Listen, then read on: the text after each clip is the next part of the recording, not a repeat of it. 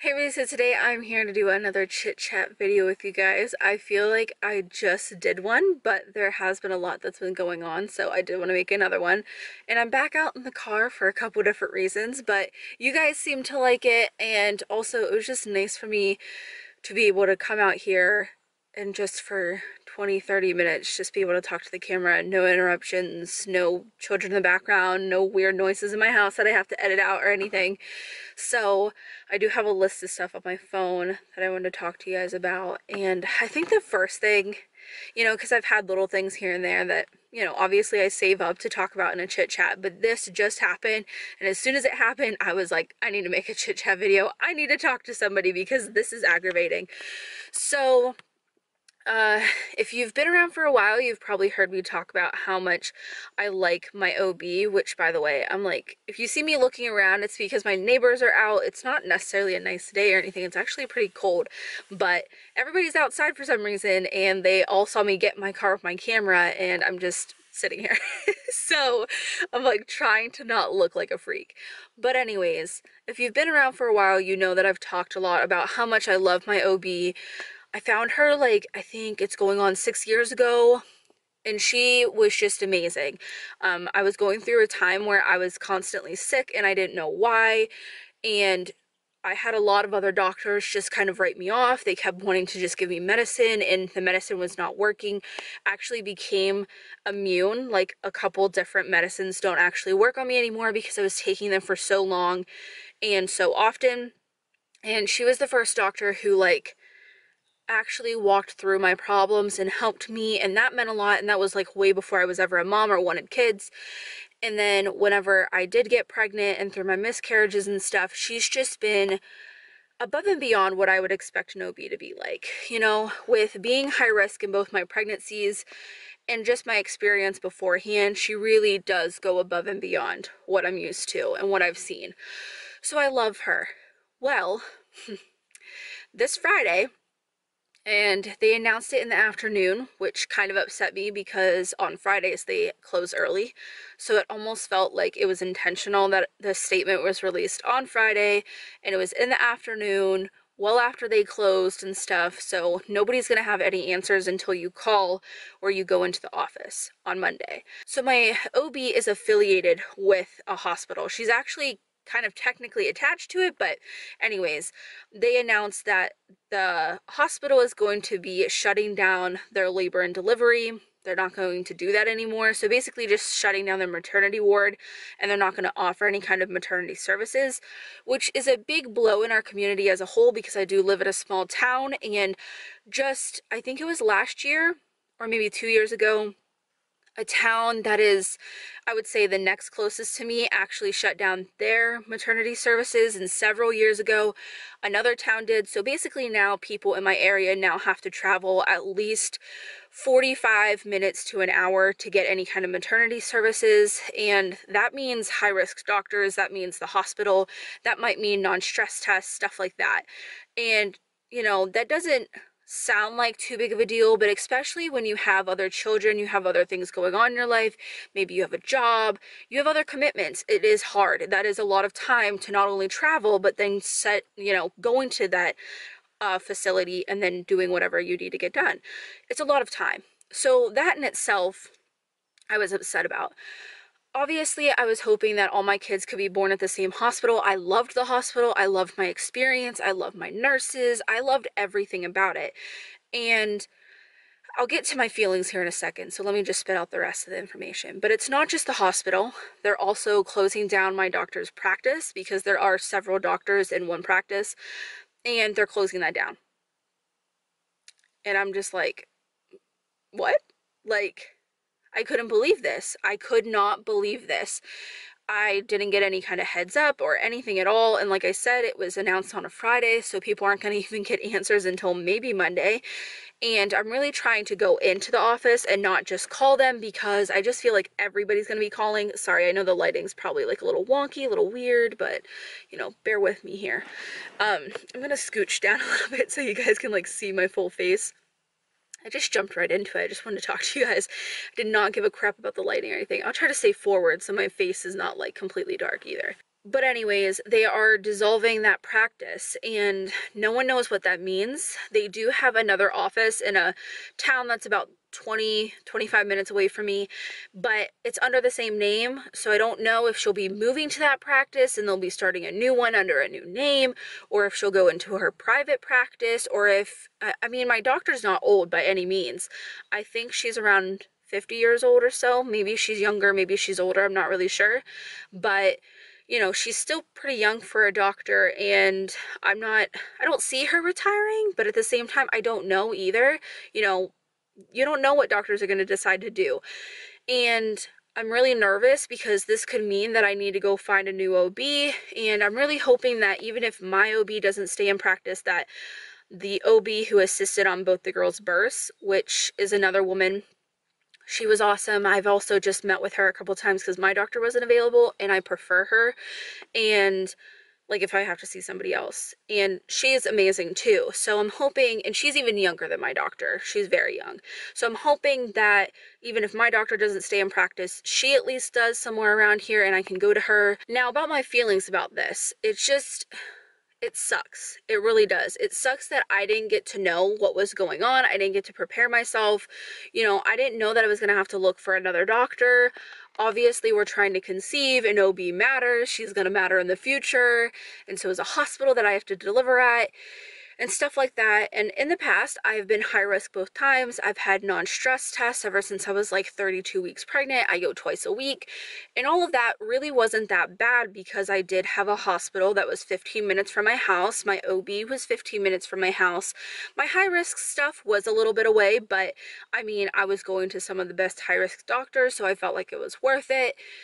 But now I have to basically drive 45 minutes to an hour to anywhere. I'm upset about it for a lot of different reasons, but I think the biggest, and one that people probably aren't going to understand unless they've been pregnant, they've had kids, they've gone through and like really loved their doctor through all that and whatever, is the fact that, you know, there's a lot of scary things that have happened in my pregnancies. I've had scheduled C-sections. That's a major surgery. It's a lot. It is a lot. And I'm not an outwardly emotional person. I tend to just keep it all inside. And the more I know, the better I feel. And I love my doctor. She keeps that line of like telling me what I need to know without telling me too much to freak me out or stressing me out. And I just remember being in that OR every time I've had to have a delivery, and I look around and I don't know anybody in there. You know, I don't know the nurses, I don't know the anesthesiologist, I don't know the techs and the assistants or anything. And there's all these people and you're butt naked, you've got a catheter, and there's somebody who's gonna be poking something in your spine that is very serious, and they're gonna lay you down, they're gonna cut you open, and it's this room full of people that you don't know. And there is really not a whole lot much more that's been scarier to me, and I want to trust whoever's doing that, and I trust my doctor. And the second that I see her, because I get to see her before I even get to see Mark, she puts me at ease. She's always talked me through it. She's always promised that she will do her best to take care of me and my kids, and it's just really meant a lot to me. And honestly, just through it all, she's been really great, you know, and she's been able to, I don't know how to word it really, but like it is really scary to know that you're going through complicated times, whether it's in your pregnancy or if you're having that major surgery of a C-section. It's a lot. And it's a lot to do without your partner, because Mark can't be at every appointment. He can't be at every scan. He is not allowed to be in the OR until right before they're going to cut me open. So like I have to do a lot of it without him, and that sucks. But I feel like my doctor has been there for most of it, and that makes me feel so much better. And I really don't want to start over. You know, I was getting used to that hospital and knowing what the procedures were and knowing, you know, getting to know the nurses. Like obviously nurses change, there's a lot of turnover, but there was a couple that were repeats, and like that made me feel good. And like I said, I just love that hospital. I love my OB. I loved the OB who's assisted both times and stuff like that. And it's really upsetting to think that I might have to start all over whenever I do have to deliver and have a pregnancy again and stuff. It's just upsetting. So I don't know. I think that's about everything that I feel about it. Not to mention it's a huge inconvenience now. And like I said, all of my testing or anything like that that needs to be done, I might have to drive 45 minutes to an hour. I mean, whether if you have other kids or even if it's your first child and you just have a job or, you know, whatever, even if you don't have anything at all going on and you have all the time of day, to drive basically almost 2 hours just like here and back and then have to do whatever, that's like a 3, 4, 5 hour chunk of time of your day. That's a lot to do. And obviously I'm not going to take it lightly, and I'm not going to just not do things, because a pregnancy is super important and doing what your doctors tell you to do is pretty important as well. So I'm not going to like disobey any of that, but it's also going to come at a really big inconvenience. And I hated when I had to go to my high-risk doctors and I had to leave Sophie alone. And I mean, my kids genuinely don't really care. They see me day in and day out. The more time they get to spend with their grandparents, the more that they love it. They are fine. And my grandparents and my mom and everybody else, my mother-in-law, they love to babysit and they are constantly asking to watch the kids. And I like to take them up on that. But I also do have like a bit of guilt. And it's not like I'm not doing anything, you know, so I don't know why I feel that way, but it does make me feel like I feel bad for taking a huge chunk of my day, just like, and most of that is through traveling. Just let's use the example of a non-stress test. Non-stress tests are typically 20 minutes long. Let's just say even 30 minutes by the time that they get you in a bed and ready or whatever. And then my non-stress test will literally be less time than it is to drive to the non-stress test one way. And I'm just completely annoyed by it. I'm annoyed that I didn't get to know, that I didn't get a heads up or anything. And I know there can be a number of different reasons like why, but I don't know. I'm just really kind of irritated about it and upset and worried and stuff like that. You know, you don't plan on wanting to change doctors if you don't want to. And now it seems like I'm going to have to. Maybe, possibly. I'm going to either go in on Monday or I'm going to call Monday, and if I can't get through either day, then I'm going to try again on Tuesday. Hopefully by the next chit chat I will have answers and I can tell you guys what's going on, but I'm kind of annoyed. I just didn't expect this, and it sounds, from what I've heard, it sounded like not a whole lot of people were happy about it, even at the hospital and stuff like that. But their reasoning is that apparently people are going elsewhere anyways, which I just have a hard time believing. I don't know that I do, because like I said, everything else other than this hospital is 45 minutes to an hour away. So why would people, the majority, and I mean, they were saying 70%. So I personally don't know that I believe it. It feels more like, because they said they want to become more of like a surgical imaging and cancer treatment center. There's more money in that. There's more long-term money in that than it is to deliver babies. And that's what it kind of feels like to a lot of people. I would hope that that's not their main motivation, but come on. So in the United States, it is all about money in the healthcare system. So I don't know. I'm just really was like blindsided by like that. And the fact that it was all released on Facebook, it wasn't even put on their website or anything. If you go to their website right now, it still says that they're taking patients, and even like my OB's office and stuff, they're still accepting new patients.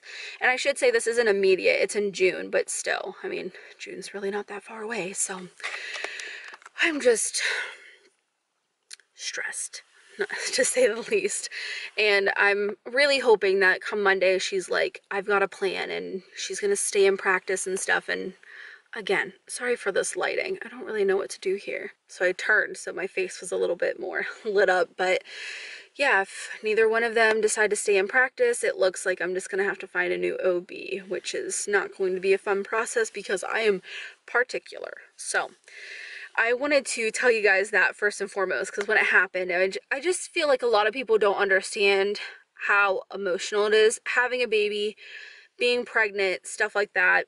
It's a very emotional time. It's a huge point in your life, and the doctor that you go through it with, and if you feel supported, and especially if you do have a complicated pregnancy or you have a complicated past, whatever it might be, having a doctor there who supports you through it, it's hard not to feel, you know, some kind of sentiment towards them. I wish I had answers and stuff. I've been trying to tell myself all weekend, like, there's nothing I can do to like try and figure it out. I've been like reading comments as they come up on stuff, and nobody has any idea of like what's going to be going on, because the article was really vague. It didn't say what was going to happen to these patients of the OB's office or anything, so who knows? I don't. So moving on to the next subject.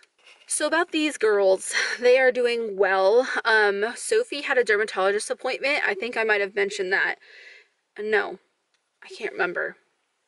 I don't know if I mentioned it in the last Chit Chat video, but she did have a dermatologist appointment. Sophie had warts on her fingers. She also has one on her toe. Yeah. And we went to go get those removed, and I love our dermatologist. She's technically a physician's assistant. They really try to reserve our dermatologist for like if people specifically want to see him, or if it's a more serious case, because it is also a skin cancer treatment center. But I love her, and she's amazing, like so amazing.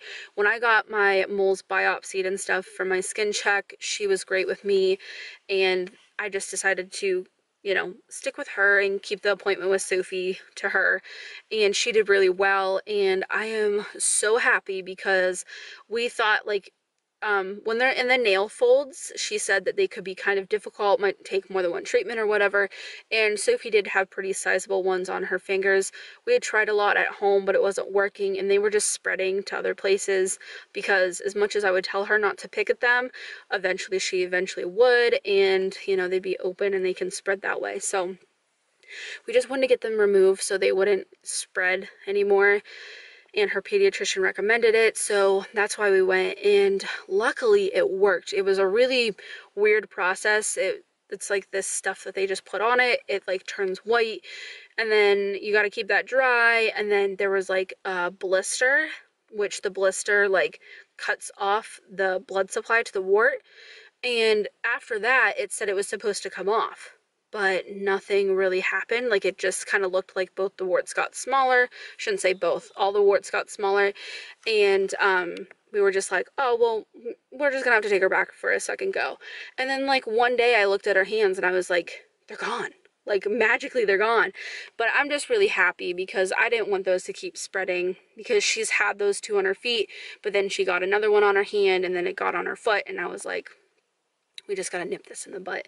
She's only 3 years old. She doesn't understand that she needs to leave those alone all the time. She does pretty well for the most part, but I found it was like at night or early in the morning where I'm not with her, and maybe like she's trying to go to sleep, or if, I don't know, whatever. But she ends up picking at him, so I'm glad that's taken care of. And Mark and I have talked more about the preschool thing, and we have looked into it. In the preschool, or the kindergarten we are planning on setting the kids at, does not accept kids under 5, and they have to be 5 by the end of September, which Sophie will not be. She will be 5 at the end of October. So she would most likely have to do 2 years of preschool. So we're trying to decide if 2 years of preschool is really something that we want to do, or if we're just going to put her in a couple of like daily programs. She's definitely going to be playing some sports this fall because she wants to, she's asked to, so we're going to do that. But I would also like to get her in that kind of classroom environment, just for her to get kind of accustomed to it. Obviously also like socialize and stuff like that. Sorry, I put my finger over the microphone, but I'm trying to cover up the back of my camera. Naturally, anytime I film, the sun finds the back of my freaking camera and just beats down on it. It's so hot.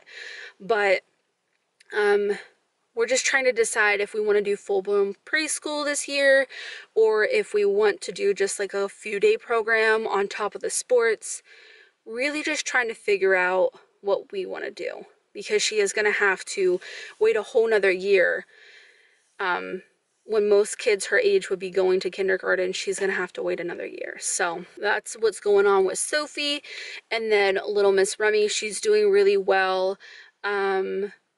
she's been having a lot of an eczema flare up. She also has this red patch right underneath her eye, which is extremely flaky.